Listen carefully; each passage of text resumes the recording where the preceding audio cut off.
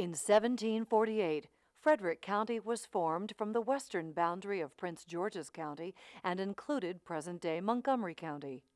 Slowly, a foundation began to evolve, but within a few years, settlers were touched by the French and Indian Wars.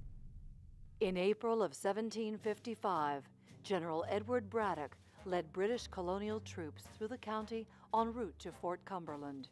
Troops camped in Rockville and proceeded to Dowden's Ordinary, a tavern that stood in present-day Clarksburg. Volunteers and conscripts were added along the way. Food, supplies, and wagons were requisitioned from local farmers, and citizens were threatened by border raids. When the Treaty of Paris ended the French and Indian Wars in 1763, citizens enjoyed a respite from conflict. But before long, new tensions developed. The issue of slavery posed both a moral and economic question that divided many citizens in the county.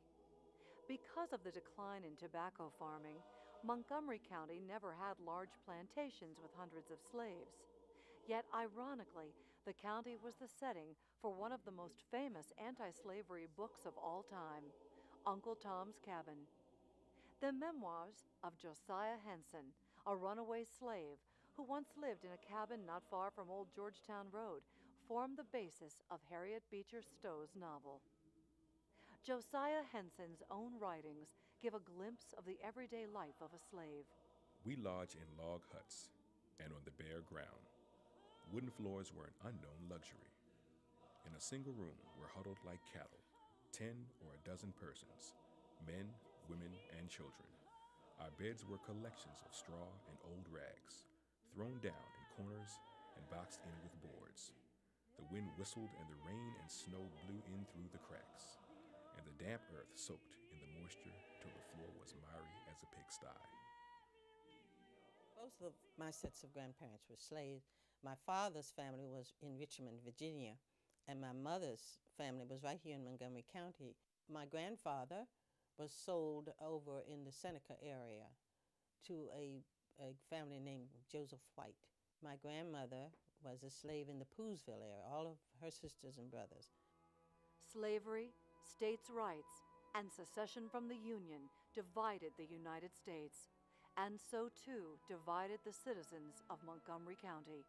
In the years leading up to the war, Montgomery County, like a lot of Maryland, were Southern Democrats, or particularly just Democrats at that particular time.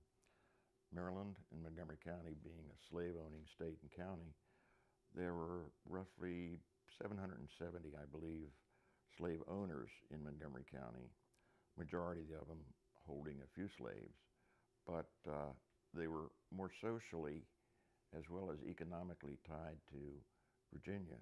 There were more than 100 young men who crossed the Potomac and fought for the Confederacy, volunteers, mostly cavalrymen. But there are also more than 100 young men who joined Mr. Lincoln's army voluntarily, mostly infantrymen. So the county is pretty equally divided, and there is a class distinction that's made there between the people who supported their country and fought in blue uniforms and those who fought for the lost cause of the Confederacy. As the Civil War gained steam, Montgomery County never found itself as a major theater of war, but its location was strategic. As the war moved south or moved north, at times there were many Union troops in Montgomery County, and other times very few. There were, however, in each of the war years, some major movements of Union troops and Confederate troops through Montgomery County. The first occasion was in October of 1861 for the Battle of Ball's Bluff over near Leesburg, Virginia. The battle took place on Virginia soil, but all of the Union troops involved had been stationed up around Poolesville. This was a disaster for the Union forces, in which they were pushed back into the river and many of the Union troops drowned. Throughout the war years, there were other troop movements throughout Montgomery County. The Antietam Campaign, Jubal Early's Confederate raid on Washington, and Jeb Stuart on his way to Gettysburg.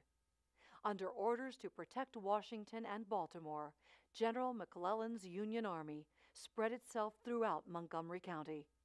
One wing went out River Road before crossing, moving up toward Frederick. The second wing, the middle wing, came right up around 355 through Gettysburg and so forth to Frederick. And the third wing, the right wing, moved up the Brookville Pike through Brookville and up to the Newmarket area before converging on Frederick. As the war was nearing an end, the question of slavery was still unresolved for the state of Maryland. Lincoln's Emancipation Proclamation, issued in January 1864, only applied to states that had seceded from the Union. Since Maryland never seceded, it maintained its slave status.